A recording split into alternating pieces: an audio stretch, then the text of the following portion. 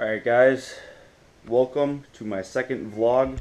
I'm not really sure what to upload right now, but I just thought of doing another vlog, so let's get into it. Alright, so what I've been doing lately, I've been doing a lot of fishing. I was fishing with my neighbor a lot last week, and we did pretty good. I didn't bring the GoPro though, that's the only thing. But another thing I've been doing lately is organizing my tackle. I know that what I'm about to show you right here is not really the most organized. But I just got some new things, so I mean, there's a lot of garbage around here.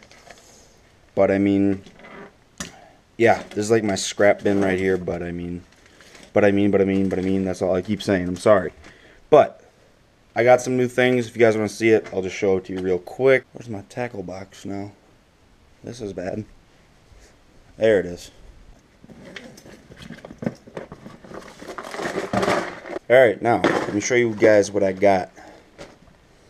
I got these swim bait heads right here because I really want to get into swim bait fishing this summer. It's late spring, so got those. Those are 1/4 ounce. And I got these shaky heads. I'm all out of shaky heads. Those are 1/4 ounce and green pumpkin. I don't really prefer green pumpkin. I don't really know what the difference is, to be honest. All I know is that that's all they had, and I needed shaky heads, so I took them or bought them. 1/4 ounce bullet weights. Not really that much money for tungsten, so I just got lead. Got a another chatterbait. I was all out of chatterbaits, believe it or not, so I just got a green pumpkin one. And let me show you guys what I use for the trailers. I use the PTL 4.5-inch grub and the green pumpkin light blue swirl. And these are really good trailers for this. It looks like a bluegill. It mimics a bluegill in the water, I think. So that's what I use for that. And this right here is like my little station I use.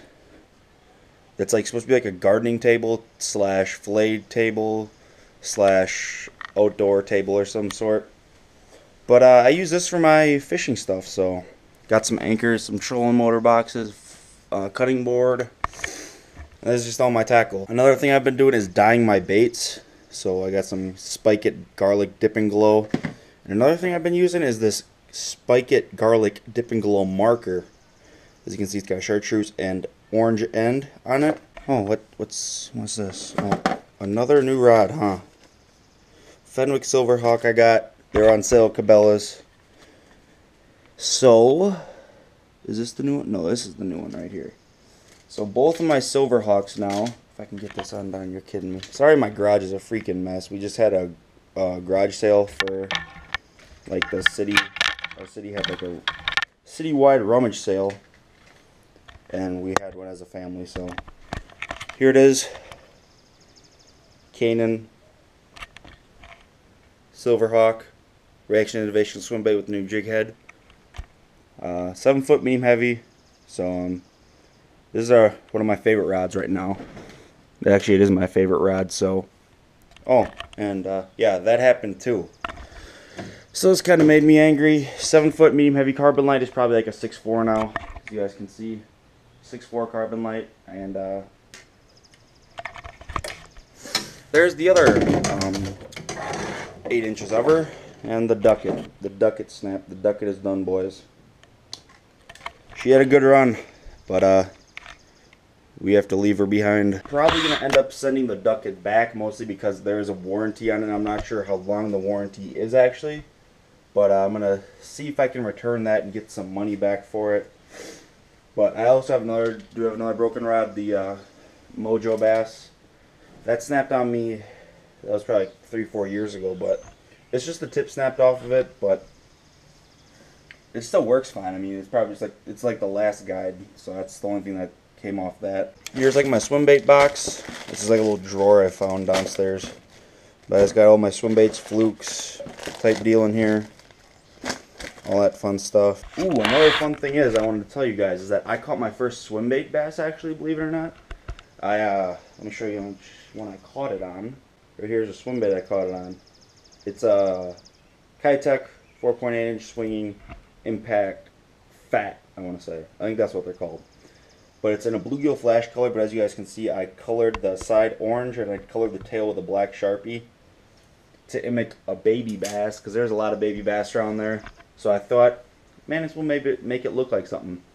But I didn't catch it when I had the orange on it. I just colored the orange on it after I caught the bass because it was getting pretty beat up. So that is that, and I just want to share that with you guys. I thought that was pretty cool. I was pretty proud of myself. I never caught a bass on a swim bait before. Actually, like trying, I've caught one like just messing around, you know, but I've never actually caught one trying to catch a bass on a swim bait. But this one right here, the Sick Fish in Ghost IU by Havoc. That's what I want to catch a fish on. So very bad. That's a big swim bait. So if I'm gonna catch one on that, it's gonna be big. But another thing is, I want to catch another fish, or at least one fish, I should say, on this Storm Wild Eye live sunfish. I have 3 of them, or I had 3 of them. Lost one. Colored on the orange part of the marker on the throat of it, and I colored the tail chartreuse. Because it was like colored in, but it wasn't really like all the way colored in. It was just like really faint, so I wanted it to glow pretty good. So been doing that with Cincos too, coloring the tail orange. I don't know, I've just been going nuts with it. I mean, I think they work better when you do that, but that's just me trying to mess around, try to experiment with some things. So it's been working for me so far. So what I want you guys to do for me is I want you guys to comment if you swim bait fish at all, fish with swim baits for bass. And if you do, comment your favorite swim bait below. If you made it this far into the video, comment your favorite swim bait that you use and the one that you have the most luck with. Now the main forage for me in Wisconsin here is bluegills and perch. So if you guys have any suggestions for me that you want to like give me for swim bait fishing, any tips, tricks, tactics, or whatever you guys do for swim bait fishing, make sure to let me know, because I really want to get into swim bait fishing. I know Wisconsin's like not the best state for it, mostly because the bass don't get very big here. I caught my 6-pounder, and I think that's like probably the best I'm going to do for a while yet, at least.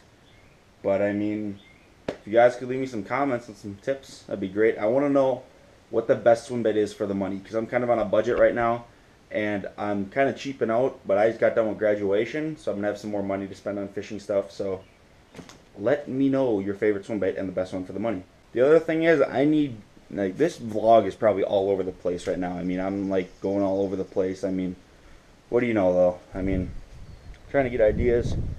It's kind of nasty out right now. I mean, it's nice out, yeah, but I mean, the skies are like all clouded up and whatnot, as you guys can see. But the skies have been good last week. The weather's been pretty good. We got rained on fishing on Monday, or was that Tuesday? We got rained on Monday or Tuesday, but we did pretty good. The rest of the week was really good, actually. Went to Little Cedar, caught 22. We were fishing sand flats and stuff, but that was a good day. Fishing shaky heads with the Power Team Lures. If I can find that, right here. Power Team Lures finicky tickler worm on a shaky head. It's like a green pumpkin, light blue swirl colored. It's the 5-inch one, and then I dyed the tail chartreuse, of course. Yeah, dye your tail chartreuse if you want some success. This lake's really clear, so I mean, it wasn't necessary, but I mean, it worked. So why mess with it? But yeah, that's pretty much it, guys. If you guys enjoyed the vlog, make sure to give me a thumbs up on the video. Comment, like I said, your favorite swim baits to use. And I'm not talking just like plastic paddle tail ones. I want like the big, like I don't want to go any bigger probably than 6 inches.